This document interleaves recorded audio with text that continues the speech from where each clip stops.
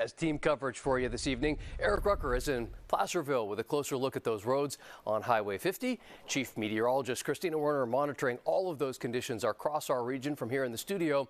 We'll get started though with Zach Boetto in Colfax, where traffic conditions have been a concern all night. Zach, we know that earlier tonight you were able to catch up with CHP to ask them what happens from here.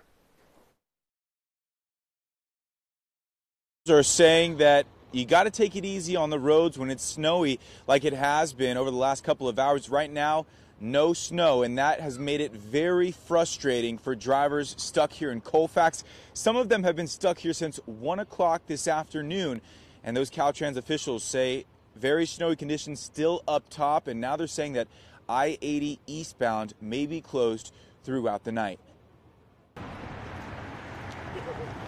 Few people can make a positive situation out of being stuck on I-80 like this group here. I mean, I think we're just contemplating whether or not we're going to just stay out here or head back now, but we just wanted to get a little playtime in the snow just before we go back. They were one of hundreds of cars turned around Thursday near Colfax after Caltrans decided to shut down travel because of spinouts and snowy road conditions.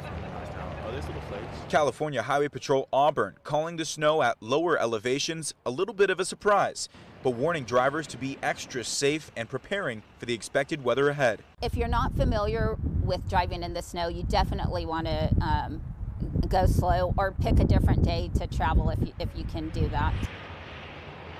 For some drivers who thought getting on the road on Thursday would help their chances of making their weekend plans a success, the Caltrans road closure at Colfax put a stop to that real quick.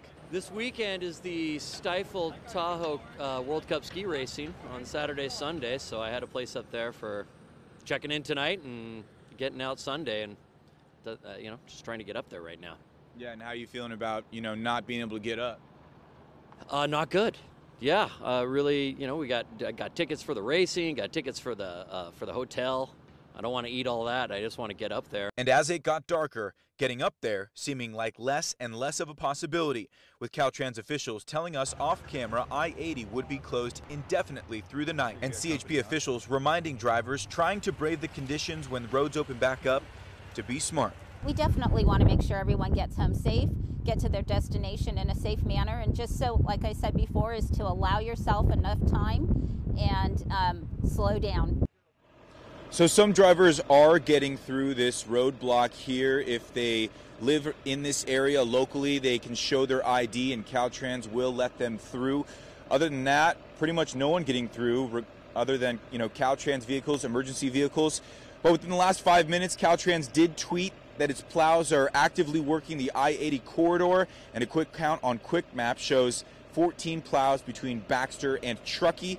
Visibility is very low, and there's still a lot of snow to clear. So a clear message from officials that I-80 looks like it's going to continue to be closed because of those snowy conditions, and we will continue to have updates at least for the next hour here in Colfax on the I-80 corridor. Reporting live, I'm Zach Boetto, Fox 40 News.